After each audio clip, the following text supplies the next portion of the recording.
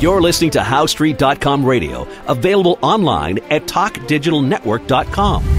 Welcome to HowStreet.com radio, the online source for market opinions. Here is Jim Goddard. My guest is David Smith. He's the senior analyst for the Morgan Report, which you can find online at silver-investor.com. Welcome to the show, David. Hello, Jim. It's great to be back. Goldman Sachs, people have called them financial vampire squid. They're predicting $1,200 gold for this year. They were saying $1,050, and they're saying, see, look, we're being optimistic now, $1,200. But I have a feeling that most people who are familiar with the markets aren't thinking $1,200 gold at all. Well, I don't know if they are or not, but, I take the comments by Goldman Sachs with quite a bit of bemusement. It's like, ask yourself, are they really out there to help me? I don't think so. So it's interesting what their views are, and a lot of people pay attention to them, but you do most of your own research because that's where the responsibility and the potential lies. And I think, frankly, that the ducks are lining up for a sustained trend run later this year in the metals and gold and silver and the mining stocks. We're already seeing some indication of that. And we have to get through some price points on the upside to prove that. But by the time you prove that, then some of the potential's gone if you haven't bought some of your favorites into weakness, which we've been seeing lately. And if you haven't continued to do the research to see if you can pick up something that maybe is lagging behind the rest that you know is a quality product. What are the signs that you are getting a quality product? Well, in this case, the signs that I think where the ducks are lining up is that you've got new money coming into hedge funds. These are all what I'd call straws in the wind or tea leaves, call them whatever you'd like. The Shanghai Futures Exchange has seen very large declines over the last few weeks in silver inventory stocks. A number of the better mining stocks are refusing to drop into new lows. Gold and silver themselves, when they probe deeply into the current support, they tend to have sharp up days where the prices, for example, last week the silver was down about 80 cents at one point and ended up a nickel. And so those are the things that show me that buying is coming in. And I really believe, and nobody has that crystal ball. There's still a possibility of new lows in the metals before we turn around. I don't think that's going to happen, but if it does, I would be watching like a hawk to see if huge buying comes in at those lows in order to turn things around. And that's where the potential lies. And we still have belts of support below us as well as belts of support of resistance above us. So we're in that wide trading range currently, and that's why people need to not have a lot of activity because you can get chewed up in that range. If you're going to buy something, you want to buy at the bottom end of the range. And if you're going to do a little selling, you want to sell into resistance. It's hard for people to, not get jumpy about that. But I've been adding a little bit over the last few days. I added some more this morning, actually, on a uranium stock, which had lost over half of its value, and yet I think it's worth several times more than it was a couple years ago. It's run by one of the best people in the business. And I looked at where I'd made my last purchase, which was several months ago. It was at $1.60, and I was trading at $1.07. So I thought, I like this stock, and I like it even better at $1.07, and I bought some more. So I wasn't going to buy it at $1.40, but when it gave me that opportunity to buy down at this level, I did. And I think that's what you need to do, is try to buy into severe weakness on companies that you still have faith in. Yes, I saw uranium prices at a 10-year low, yet there's something like some 50 atomic power plants that are about to come online. They're going to have to use something to power them. Yeah, the story in uranium is really compelling, and, we can even devote a whole show to this at some point, but it's a question of when it turns around, not so much if, and I think it'll be pretty sharp turnaround when it finally does. It'll wear you out, and it has a lot of people, just like what the palladium and platinum did before they finally got underway. But now their charts are looking pretty good, and I think those people that had the courage to buy into weakness are feeling pretty good now, and they're watching to see if things are going to get even better for them over the near term. It sounds like the key to today's market is patience. It really is, and anytime you're in that sideways trading, you really have to have that patience. We're going into a seasonally weak period for the metals, which doesn't mean they'll make new lows, but it means they may broadly go sideways for a while into late summer.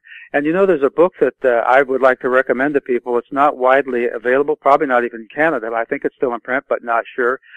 An analyst trader by the name of Reg Ogden, who gave presentations at a number of conferences that I attended over the last few years in Canada. He may be retired now, I'm not sure. but he wrote a book called The Ultimate Gold Stock Trader. And one of the things that stuck in my mind that he said, after many, many years of trading these stocks, is that you look for a low in the gold stocks around, if I remember correctly, it was around the 25th of July. So that really stands quite nicely with what we think of, the mining stocks getting ready to power upward into August and September. And so there's that anticipatory aspect of the market where when you watch the better ones start firming up in July, that gives you an indication that a pretty good-sized move has a good potential of happening going into August and September, and you can tend to try to finish off your purchases into that weakness rather than buying into the strength that everybody now sees as we go into the fall months. The situation in Ukraine, a lot of people thought that would be boosting gold prices dramatically right now, yet it hasn't happened, and we've had other things that in the past, the North Koreans, again, live fire exercises off their coast, making the South Koreans very, very nervous. And yet, these events have not seen a rapid rise in the price of gold. How come? Jim, I consider myself to be a serious student of history. And looking at the two events you mentioned, Ukraine and North Korea, I have never felt as an investor that those are systemic reasons why I want to be long gold and silver. I think they're more symptoms of the systemic issues that we've got going on in regards to the dysfunctionality of inter-country relations in this part of the world. And I think that there's so many reasons to buy gold and silver because these are symptoms, not because those are reasons to buy themselves. And so that's the way I've approached that. But I think, as we go into the late spring and early summer, everybody is watching like a hawk these different price points, the lows in the $18 for silver and $11.80 for gold, and then on the top side, I'd say $22 and $26 for silver, and $14.50 to $16.50 for gold, and say $8.50 for palladium. I think if people kind of watch those areas, they'll have a good indication on breakout moves as time goes on, and they won't have to be spending so much time trying to analyze every $5 move in gold. And these things that we're seeing in the international relations space are just indications to me that we have increasing tensions and dysfunctionality between East and West and between West and West even. And things are going to get more tense, and that's going to be a positive driver for the metals going into late summer and certainly into the fall. And the Russians, are they paying attention to the credit rating services knocking their credit rating down to 1 point above junk bonds? Do you think Mr. Putin's concerned? I don't know. I think the problem is the West always analyzes everything in terms of finances. And they think, if we put the squeeze on this company and this country and makes it hard for them financially, they'll buckle in. Well, maybe they will, but they've also got other ways of going about it, and not all of them are looking at the bottom line to determine what their behavior is going to be. That can influence it, but ultimately they have tools of their own. And I think, this business of the Russians and the Chinese and the BRICS conference moving away from the U.S. dollar as a trade unit, I think that's something that I'm more concerned about than whether or not how things go in the short term in Ukraine. So that's the area that I think people should really be watching to see how the alternative view to the U.S. dollar as a reserve status is going to pan out, and that could have massive effects on us and our quality of life over the next few years. And sure, a lower credit rating for someone, allegedly, Mr. Putin is worth $70 billion. Not bad for an ex-spy. Does he really care about credit ratings? If you have the cash, why do you need credit?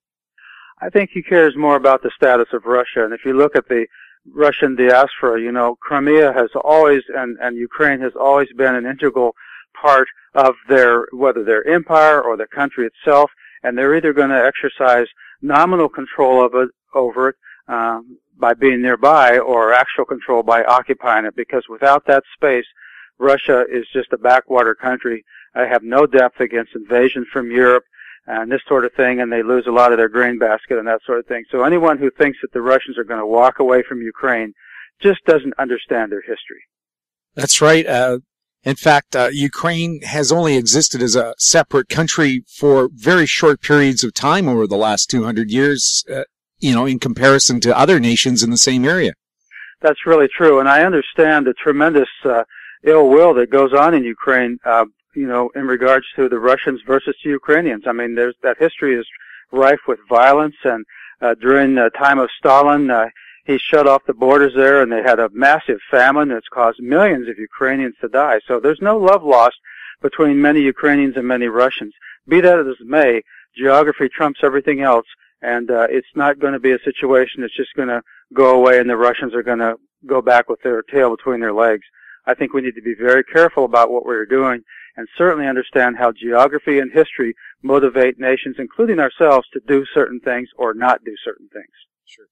And you take a look at international relations and friendliness, take a look at Canada and the U.S. Some minor issues here and there, little threats of a trade war, but honest to God, it's more like cousins sitting around the table arguing about who gets the last glass of Kool-Aid, as opposed to there where they say, you'll take the Kool-Aid, and we know what we're talking about when we say it. That's really true. And I think if people focus on these issues and how they're going to impact things in the bigger sense, they'll understand why it's critically important to have at least what we call a starter stash for some physical metals and a few of the better mining stocks. I think they'll be richly rewarded in the coming years. Thanks a lot for chatting with us, David. You bet, Jim. My guest has been David Smith, Senior Analyst for the Morgan Report, which you can find online at silver-investor.com. You're listening to HowStreet.com Radio. Find us on Twitter at TalkDigitalNet. You can contact us at info@HowStreet.com. I'm Jim Goddard.